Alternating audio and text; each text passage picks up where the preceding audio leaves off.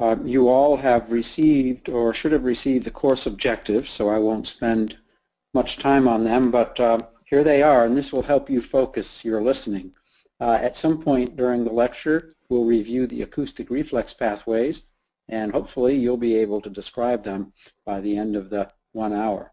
I'll be emphasizing the many advantages of acoustic reflex measurement in clinical audiology, and I don't think you'll have any problem listing 4 of them.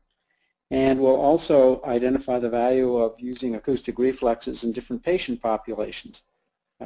Now, I'm going to assume most of you are not now doing this, and we're really hoping that by the end of this hour, and as you think about this lecture and the information that you're getting, you will start using acoustic reflexes on a regular basis in almost all of your patients, but certainly in these patient populations that we're going to talk about.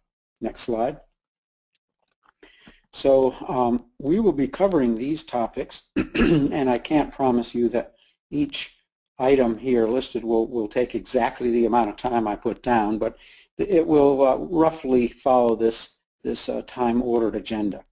And we're going to start out with the long clinical tradition of admittance measurement in general and acoustic reflexes in particular, and we'll wrap up at the very end with a little discussion of the relatively new CPT codes which are used, at least in the United States, for billing in clinical settings, and I'll do a quick summary.